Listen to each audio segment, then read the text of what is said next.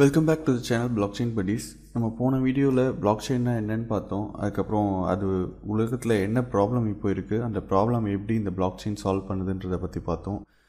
அதுக்காக நிறைய கொஷின்ஸ் கமெண்ட்ஸில் போஸ்ட் பண்ணியிருந்தீங்க. உங்களுக்கு இருந்த கொஷின்ஸ் எல்லாத்தையும் என்னால் முடிஞ்ச வரைக்கும் நான் ஆன்சர் பண்ணேன்னு நினைக்கிறேன். But feel free to post as many questions you have. எனக்கு டைம் கிடைக்கும்போது நான் எல்லா கொஷின்ஸ்க்கும் கண்டிப்பாக ரிப்ளை பண்ணுவேன். Okay, moving on to the second video. இந்த வீடியோவில் இப்போ நம்ம பார்க்க போகிறது என்ன அப்படின்னு பார்த்தீங்கன்னா, ஃபுல்லாக இப்போ பிளாக்செயின்குள்ளே என்னென்ன சில டெக்னாலஜிக்கல் ஆஸ்பெக்ட்ஸ் இருக்குது. ஃபார் எக்ஸாம்பிள் நெட்வொர்க்ஸ்னால் அதுக்குள்ளே எப்படி இருக்கும், பிளாக்செயின்னா என்ன, அதுக்குள்ளே எப்படி பிளாக்ஸ்லாம் இருக்கும். ஸோ அதை பற்றி தான் இந்த வீடியோவில் பார்க்க போகிறோம். Okay, let's start. நெட்வொர்க்ஸில் பேசிக்காக பார்த்தீங்கன்னா 3 டைப்ஸ் ஆஃப் நெட்வொர்க்ஸ் இருக்குது. Centralised, distributed and decentralised network அப்படின்ட்டு. சென்ட்ரலைஸ்ட் நெட்வொர்க்னால் என்ன, டிஸ்ட்ரிபியூட்டட்னா என்ன, டீசென்ட்ரலைஸ்ட்னா என்னன்றது நம்ம தனித்தனியாக பார்க்கலாம்.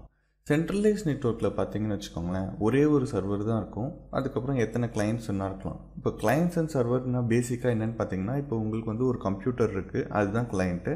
சர்வர்னால் என்னென்னா, நீங்கள் வந்து ஒரு கம்ப்யூட்டரில் யூசர் ஐடி பாஸ்வேர்ட் லாகின் பண்ணுறீங்கன்னு வச்சுக்கோங்களேன். பேங்கிங் சைட்டில் அந்த சைட்டில் யூசர் ஐடி பாஸ்வேர்ட் போட்டு என்டர் அடித்த உடனே என்ன ஆகும்னா, அது வந்து சர்வருக்கு அந்த டீட்டெயில்ஸ் அனுப்பும். சர்வர் வந்து இந்த யூசர் ஐடி பாஸ்வேர்டு எல்லாம் கரெக்டானு செக் பண்ணிவிட்டு அது ஓகே அப்படின்னு சொல்லி இந்த கம்ப்யூட்டருக்கு அனுப்பும், அதாவது உங்கள் கிளைண்ட். ஸோ இதில் பார்த்தீங்கன்னா ஒரே ஒரு சர்வர் தான் இருக்கும். எப்போ எந்த கம்ப்யூட்டர்லேருந்து நீங்கள் லாகின் பண்ணிங்கனாலும் அந்த ஒரே சர்வர்கிட்ட தான் போயிட்டு வரும். ஸோ இது வந்து வெரி ஓல்டு கான்செப்ட். இந்த கான்செப்டில் என்னென்னு பார்த்தீங்கன்னா, ஒரே ஒரு சர்வர் தான் இருக்கும். ஸோ இந்த சிஸ்டம் நீங்கள் ஹேக் பண்ணோம் அப்படின்னு நினச்சிங்கன்னா, அந்த ஒரே ஒரு சர்வரை ஹேக் பண்ணாலே போதும், ஃபுல் பேங்கிங் சிஸ்டமையே நீங்கள் வந்து டவுன் பண்ணிடலாம். ஸோ இதில் என்ன ப்ராப்ளம்னு பார்த்தீங்கன்னா, ஒரே சர்வர்ன்றதுனால நம்மளுக்கு வந்து செக்யூரிட்டி கம்மியாக இருக்குது, டவுன் டைம் அதிகமாக இருக்குது. ஸோ இந்த ப்ராப்ளமை எப்படி ஓவர் கம் பண்ணலாம் அப்படின்னு பார்த்தீங்கன்னா, டிஸ்ட்ரிபியூட்டட் நெட்வொர்க்ஸ்னு ஒரு கான்செப்ட் கொண்டு வந்தாங்க. அதில் என்ன அப்படின்னு பார்த்தீங்கன்னா, இங்கே சென்ட்ரலைஸ்டாக எத்தனை சர்வர் இருந்தது, ஒரே ஒரு சர்வர் இருந்தது. ஸோ அதுதான ப்ராப்ளம். நம்ம என்ன பண்ணலாம், இப்போ வந்து மோர் தென் ஒன் சர்வர் வைக்கலாம் அப்படின்னு சொன்னது தான் டிஸ்ட்ரிபியூட்டட் கான்செப்ட். இங்கே வந்து நெட்வொர்க் எப்படி ஃபார்ம் பண்ணியிருப்பாங்கன்னா, ஒரு 4-5 சர்வர் வச்சுருப்பாங்க. ஒவ்வொரு சர்வர்லேயும் ஒரே டேட்டா தான் இருக்கும். இப்போ ஃபார் எக்ஸாம்பிள் சர்வர் ஏபிசி இருந்ததுன்னா, ஏபிசி 3த்துலேயுமே ஒரே டேட்டா தான் இருக்கும். இப்போது ஏதாவது ஒரு சர்வர் டவுன் ஆகிடுச்சின்னு வச்சுக்கோங்களேன், யாரோ ஒருத்தர் ஹேக் பண்ணிட்டாங்க அப்படின்னா, அந்த சர்வரை வந்து டிஸ்கனெக்ட் பண்ணிவிட்டு மிச்சம் இருக்க 3 சர்வர்லேருந்து டேட்டாவை வந்து எல்லா யூசர்ஸ்க்கும் கொடுப்பாங்க.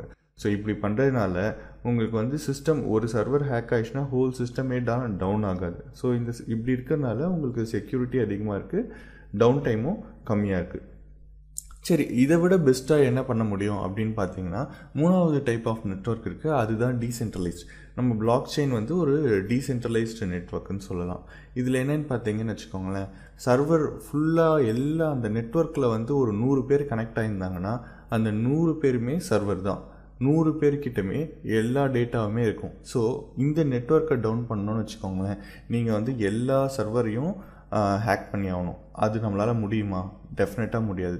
ஸோ பிளாக்செயினை பொறுத்த வரைக்கும் இது டீசென்ட்ரலைஸ்டு நெட்வொர்க்கிங் சிஸ்டமில் ஆப்ரேட் ஆகிறதுனால நம்ம அந்த பிளாக்செயின் சிஸ்டமை ஹேக் பண்ணவே முடியாது.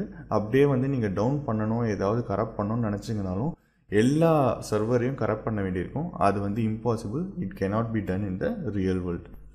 ஓகே, இப்போ நம்ம போன ஸ்லைட்ஸில் பார்த்தது வந்து what are the 3 types of network அப்படின்னு பார்த்தோம். அதில் வந்து டீசென்ட்ரலைஸ்டு நெட்வொர்க்னால் வந்து பிளாக்செயினில் அப்ளிகபிள் அப்படின்றதையும் தெரிஞ்சுக்கிட்டோம்.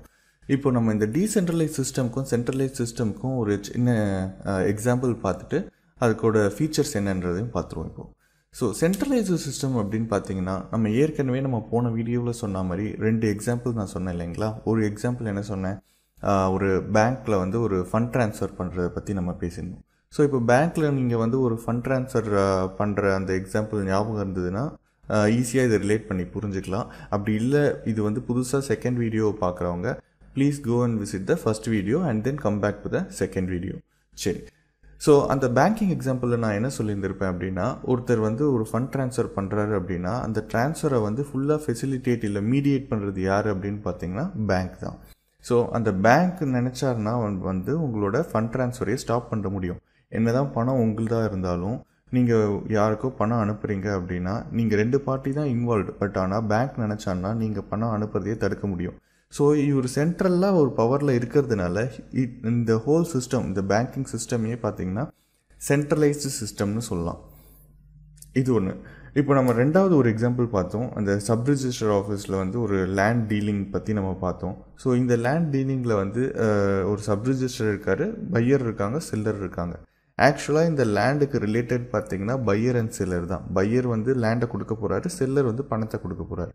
இதுக்கு நடுவில் இந்த சப் ரிஜிஸ்டர்னு ஒருத்தர் இருக்கார் இல்லைங்களா, அவர் தான் சென்ட்ரலைஸ்ட் அத்தாரிட்டி. ஸோ இந்த சென்ட்ரலைஸ்டு சிஸ்டமில் பார்த்தீங்கன்னு வச்சுக்கோங்களேன், சப் ரிஜிஸ்டர் தான் சென்ட்ரலைஸ்ட் அத்தாரிட்டி. பேங்கிங் சிஸ்டம் எக்ஸாம்பிளில் பார்த்தீங்கன்னா இந்த ஆர்பிஐ இல்லை பேங்க் இவங்கள தான் சென்ட்ரலைஸ்ட் அத்தாரிட்டி. இதே நீங்கள் டீசென்ட்ரலைஸ்டு சிஸ்டம், இப்போ நீங்கள் ஃபண்ட் ட்ரான்ஸ்ஃபர்லேயே பாருங்கள், decentralised way of money transferring எப்படி பார்த்தோம், நம்ம பிட்காயின் மூலமாகவே பணம் அனுப்புறதை பார்த்தோம். அதில் வந்து நாங்கள் பேங்க் எங்கேயாவது உள்ளே வருதா இல்லை ஆர்பிஐ உள்ளே வருதா, வராது. ஸோ இந்த சிஸ்டமில் பார்த்தீங்கன்னா அந்த சென்ட்ரலைஸ்டு பீப்புளை வந்து தூக்கிட்டாங்க. ஸோ சிஸ்டம் என்ன ஆகுது அப்படின்னு பார்த்தீங்கன்னா டீசென்ட்ரலைஸ்டு சிஸ்டம் ஆகுது. ஸோ இந்த டீசென்ட்ரலைஸ்டு சிஸ்டமில் வெறும் சென்டர் இருப்பார், ரிசீவர் இருப்பாங்க பேங்கிங் எக்ஸாம்பிளில். அதே மாதிரி லேண்ட் ரெஜிஸ்ட்ரேஷன் ப்ராசஸில் டீசென்ட்ரலைஸ் சிஸ்டம், அதாவது பிளாக் செயின் சிஸ்டமில் பார்த்தீங்கன்னா பையர் செல்லர் 2 பேர் தான் இருப்பாங்க. அந்த சப் ரிஜிஸ்டர் பிக்சரில் இருக்க மாட்டாருங்க. ஸோ இதுதாங்க பேசிக் example between the centralise system and decentralise system. So அதுதான் நான் இங்கே ஸ்லைடில் சொல்லியிருப்பேன். டீசென்ட்ரலைஸ் சிஸ்டம்னா வந்து சிஸ்டம் வந்து governed by network of notes. அதாவது இந்த சிஸ்டமை வந்து யார் மேனேஜ் பண்ணுவாங்க. இப்போ சென்ட்ரலைஸ் சிஸ்டம் யார் மேனேஜ் பண்ணாங்க, நம்ம எக்ஸாம்பிள் படி பார்த்தீங்கன்னா ஆர்பிஐ இல்லைனா இந்த சப் ரிஜிஸ்டர் இவங்களாம் தான் மேனேஜ் பண்ணாங்க. ஸோ அவங்களோட ஒர்க்கை யார் பண்ண போகிறாங்க அப்படின்னு பார்த்தீங்கன்னா இந்த நெட்வொர்க்கில் கனெக்ட் ஆகிருக்க எல்லா கம்ப்யூட்டர்ஸும், டீசென்ட்ரலைஸ் சிஸ்டமில் வந்து நிறைய கம்ப்யூட்டர்ஸ் கனெக்ட் ஆகிருக்கும் அந்த நெட்வொர்க்கில். ஸோ இந்த கம்ப்யூட்டர்ஸ் எல்லாம் சேர்ந்து ஒரு ஒருமித்த முடிவு தான் எடுக்க போகுது. அந்த அந்த கண்ட்ரோலிங் அத்தாரிட்டி, இந்த ஆர்பிஐ பேங்கிங் அத்தாரிட்டியில் இந்த ஆர்பிஐ அதுக்கப்புறம் இந்த சப் ரிஜிஸ்டர் இவங்களாம் என்ன வேலிடேஷன் இதெல்லாம் பண்ணாங்களோ அதை யார் இங்கே பண்ண போகிறாங்க அப்படின்னு கேட்டிங்கன்னா இந்த நெட்வொர்க் ஆஃப் நோட்ஸ் தான் பண்ண போகிறாங்க. இது எப்படி பண்ணுறாங்க அப்படின்றதெல்லாம் நம்ம ஃப்யூச்சர் வீடியோஸில் பார்ப்போம். இப்போதைக்கு நீங்கள் தெரிஞ்சிக்க வேண்டியது என்ன அப்படின்னா இந்த வேலிடேஷன்ஸ் எல்லாமே டீசென்ட்ரலைஸ் சிஸ்டமில் நெட்வொர்க் ஆஃப் நோட்ஸ் தான் பண்ணும்.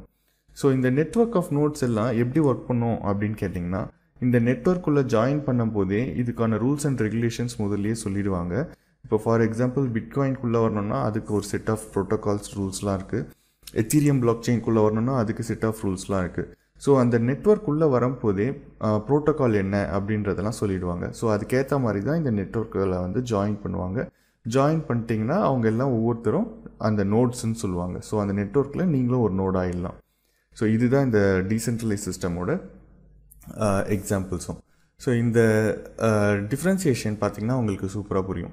நம்ம பேங்கிங் எக்ஸாம்பிளில் பார்த்தீங்கன்னு வச்சுக்கோங்களேன், சென்ட்ரலைஸ்டு சிஸ்டம் நம்ம ஆர்பிஐ தான் கண்ட்ரோல் பண்ணியிருந்தாங்க. அங்கே பார்த்தீங்கன்னா எக்ஸ்சேஞ்ச் தான் உங்கள் ஃபண்ட்ஸ் எல்லாம் கண்ட்ரோல் பண்ணுவாங்க. என்ன தான் நீங்கள் வந்து உங்கள் பணத்தை வந்து உங்கள் ஃப்ரெண்டுக்கு அனுப்பணுன்னாலும் நீங்களும் உங்கள் ஃப்ரெண்டும் மட்டும்தான் இந்த பிக்சர்லேயே இன்வால்வ்டுனாலும் பேங்க் நினச்சா அதை ஸ்டாப் பண்ண முடியும். ஸோ அதுதான் அந்த சென்ட்ரலைஸ்ட் அத்தாரிட்டி. ஸோ இந்த பேங்க் தான் உங்கள் ஃபண்ட்ஸை கண்ட்ரோல் பண்ணுது அப்படின்றாங்க. இன்னொன்று பார்த்தீங்கன்னா இது வந்து நாட் அனானிமஸ். நீங்கள் இப்போ உங்கள் ஃப்ரெண்டுக்கு பணம் அனுப்புகிறீங்க அப்படின்னா அது வந்து பேங்க்குக்கு கண்டிப்பாக தெரிஞ்சே ஆகணும். ஸோ உங்களுக்கு இப்போவே தெரியும் பேங்க்கில் இருக்க டேட்டாலாம் வந்து நிறைய டைம் ஹேக் ஆகுது. உங்கள் டேட்டாலாம் வந்து நிறைய டேட்டா தெஃப்ட் இந்த மாதிரிலாம் நிறைய நடக்குது. ஸோ உங்களோட டேட்டா வந்து அனானிமஸாக இருக்க வாய்ப்பே இல்லை. அனானிமஸ்னால் என்ன அப்படின்னா உங்கள் பணம் எவ்வளோ இருக்குது உங்கள் அக்கௌண்ட்டில், நீங்கள் யாருக்கெல்லாம் பணம் அனுப்பிச்சிருக்கீங்க இப்படின்ற டீட்டெயில்ஸ் ஃபுல்லாக எல்லாருக்குமே இப்போ பேங்க்கில் தெரியும். ஆனால் டீசென்ட்ரலைஸ் சிஸ்டமில் பார்த்தீங்கன்னா உங்களுக்கு வந்து நீங்கள் எவ்வளோ வச்சுருக்கீங்க, நீங்கள் யாருக்கெல்லாம் பணம் அனுப்பிச்சிருக்கீங்க இந்த டீட்டெயில்ஸ்லாம் யாருக்குமே தெரியாது உங்களை தவிர. ஸோ இதுதான் அனானிமஸ். அப்புறம் இதில் வந்து நீங்கள் தான் உங்களோட ஃபண்ட்ஸை ஃபுல்லாக கண்ட்ரோல் பண்ணுவீங்க. நீங்கள் நினச்சிங்கன்னா நீங்கள் உங்கள் ஃப்ரெண்ட்ஸ்க்கு அனுப்பலாம் யாரையும் கேட்காம. ஸோ அதுதான் வந்து யூசர் கண்ட்ரோல்ஸ் ஃபண்ட்ஸ். இதில் இந்த டீசென்ட்ரலைஸ் சிஸ்டமில் பார்த்தீங்கன்னா 24/7 365 டேஸும் ரன் ஆகிக்கிட்டே தான் இருக்கும். இதை ஹேக் பண்ணவே முடியாது. பிளாக் செயினை இது வரைக்கும் இந்த வேர்ல்டுலேயே இது வரைக்கும் ஹேக் பண்ண முடியாத சிஸ்டம் எதுன்னு பார்த்தீங்கன்னா பிளாக் செயின் தான். So block chain based சிஸ்டம்ஸ்லாம் hacking பாசிபிளே கிடையாது. அதுக்கப்புறம் இதில் வந்து சர்வர் டவுன் டைமும் ரொம்ப கம்மி. ஏன்னா நான் முதல்ல சொன்ன எக்ஸாம்பிள் மாதிரி தான்.